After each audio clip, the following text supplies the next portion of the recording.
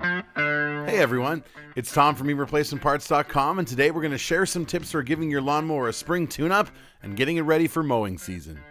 eReplacementParts.com is your one-stop shop for all lawnmower and small engine parts. Visit us by clicking the link in the description below or heading to eReplacementParts.com. The first thing you're going to want to do is check the drive wheels. Make sure that they can turn freely and that there's still plenty of tread left on the tires. If not, now's the time to order replacements. Now inspect the starter rope and make sure it's not too worn or damaged.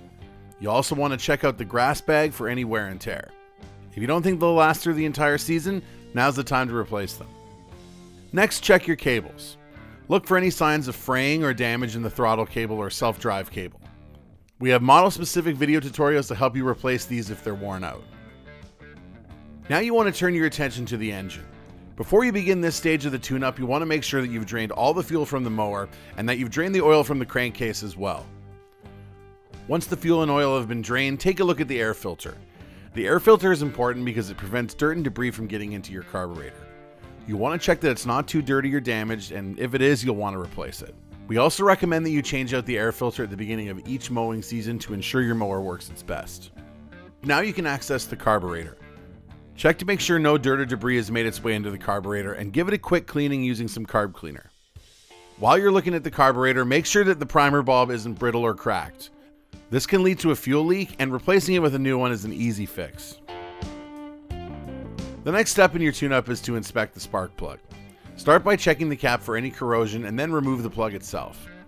When looking at the plug, check for any buildup or corrosion.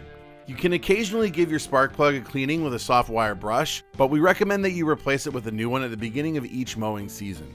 This will help ensure an easy startup. With the spark plug replaced, the next thing you'll want to do is look at the muffler. Do a visual inspection and determine if there's any rust or corrosion. If so, watch our model-specific video showing you how to replace it.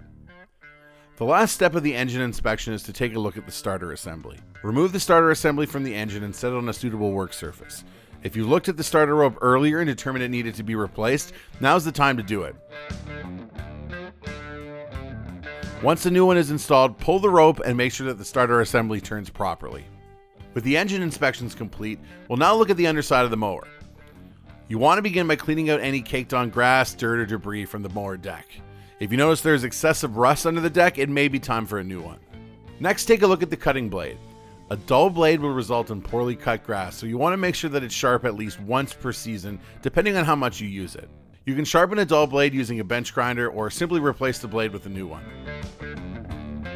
We have video tutorials teaching you how to sharpen and replace your blade, so check those out in the description below. Either way, you'll want to take care that the blade has been properly tightened. A wobbly blade can result in poorly cut grass and poses a safety hazard. The final step in your lawnmower maintenance routine is to replace the engine oil. Make sure that you've selected the correct engine oil for your mower. You can check your mower's user manual for more information on what oil is right for you, or you can watch our lawnmower oil guide, which we've also linked in the description. Now that you've given your lawnmower a proper tune-up and have replaced any parts that were causing trouble, you can get out and mow your lawn with confidence. Thanks so much for watching. Is there anything that you do differently when you give your mower a tune-up? Let us know in the comments section below. And if you have any other questions, feel free to drop those in the comments as well. Don't forget to subscribe to our channel for more helpful videos.